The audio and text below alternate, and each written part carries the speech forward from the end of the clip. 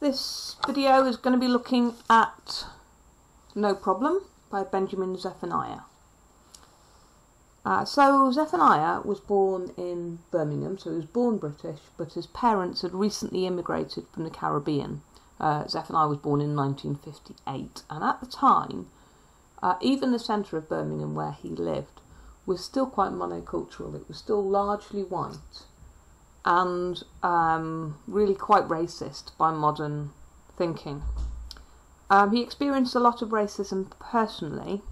Obviously that was a more perhaps obvious racism, unpleasantness, violence, nasty words, but also quite a lot of what you might call unconscious bias, where people are they're well-meaning, they want to say helpful things, say the right thing, but they're guilty of stereotyping. People like teachers, those sorts of people, some of them were overtly racist and honest about it, but many of them were trying to be kind and nice, but still failing to see the real person. And Zephaniah drops out of school age 14, and he gets in a real mess. He gets involved in gangs, in drugs.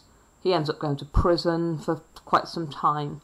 But once while in prison, he starts going back to education. So obviously he left school without any exams, but in prison he goes back to education, and eventually he achieves a PhD, so he actually becomes a doctor, not a medical doctor, but a doctor of literature. So this is a person who's extremely bright, but because of the way he was treated as a young person and the opportunities that were denied to him, sometimes because of genuine a desire to be racist, and sometimes just because people didn't really understand or didn't want to think properly, he didn't have those opportunities, which made him not bother with school. And it wasn't until later in life that he came back and proved how very clever he was. So the story of the poem, we've got a first-person narrator. It could be the poet, but it's also universal, so it could be reflecting any black person's experience. And the speaker talks about the stereotyping that he felt as a young person and how that limited and damaged him, and how he feels about it now and what his hopes are now. In terms of form and structure, it's got this very regular rhyme and rhythm scheme. Zephaniah is known for being a rap poet, so he's very influenced by the genre of rap, and you can really hear that in the rhythms and the cadences of the poem. It's written in 2 stanzas, and that shows the change in time, but within those stanzas it has quatrains, 4-line chunks, which rhyme regularly. So the first stanza of the main stanzas, rather than the quatrain, the first stanza shows the past tense, what life was like when he was a teenager, and the second, shorter stanza shows the present time, his present experience.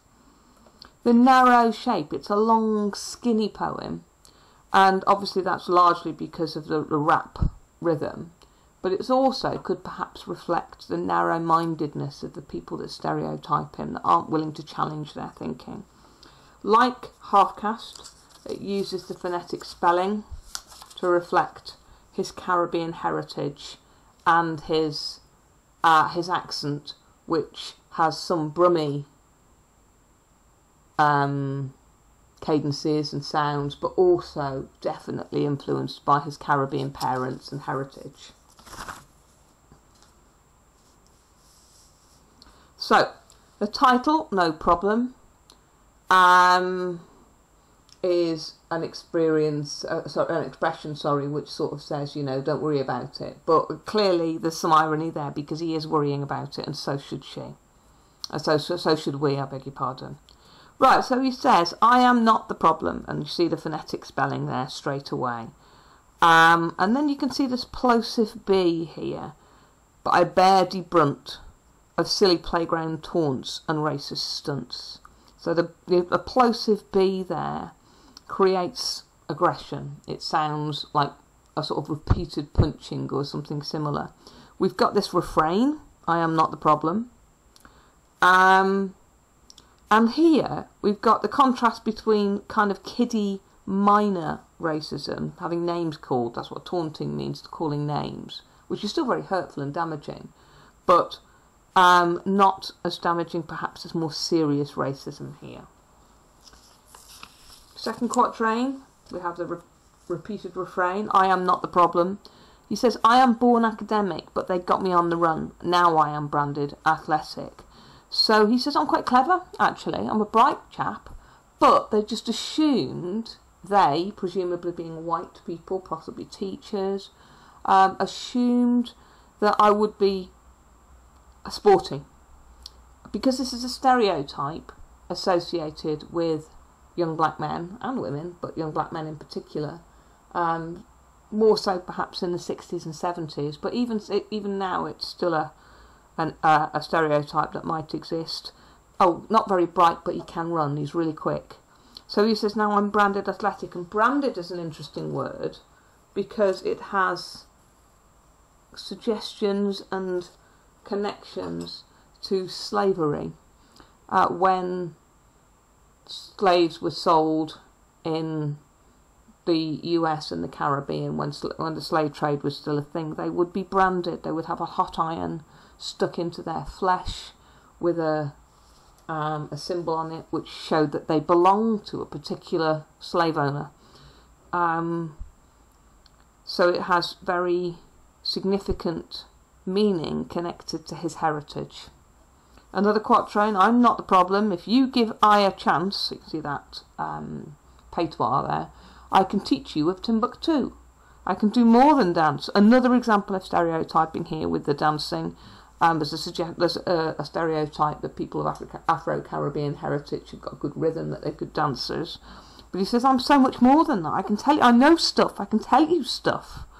Got the internal rhyme, building the rhythm there. Timbuktu is an ancient city at the centre of a civilization in Africa, in the Sahara Desert, in a country called Mali. So I can tell you all sorts of stuff about my heritage, about the world. I'm so much more than just a dancer or a runner or whatever. I know stuff, he says. And then we have the final quatrain in the first stanza. I am not the problem. I greet you with a smile. You put me in a pigeonhole, but I am versatile. Now, when you put something in a pigeonhole, or put a person in a pigeonhole, you keep them restricted. You make assumptions about them, which box them in, stop them from developing in the way they want to. So he says, that's what of you.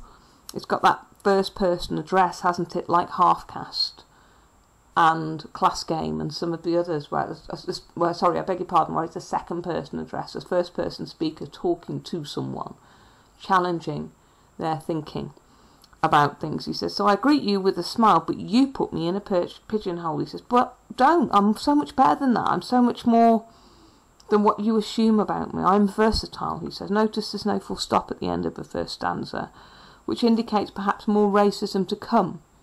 So this is his teenage life, and maybe even as an adult he still suffers from racism. Or maybe it says, I've got so much more to offer, let me show you. And we go on to the second stanza.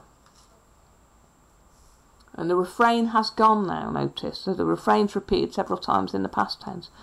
But as we go into now, he says the refrain isn't used.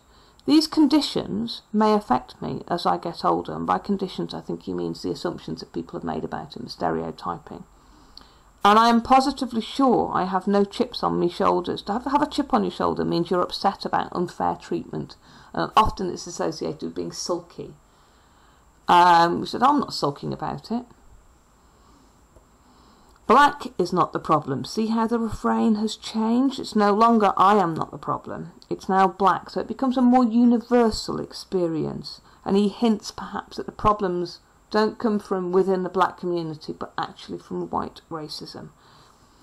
Black is not the problem. Mother country got it right. Now your mother country is where you're born, where you grow up. And we wonder whether his is England, which is where he spent his time, or the Caribbean countries that his parents came from. I imagine it's some of both.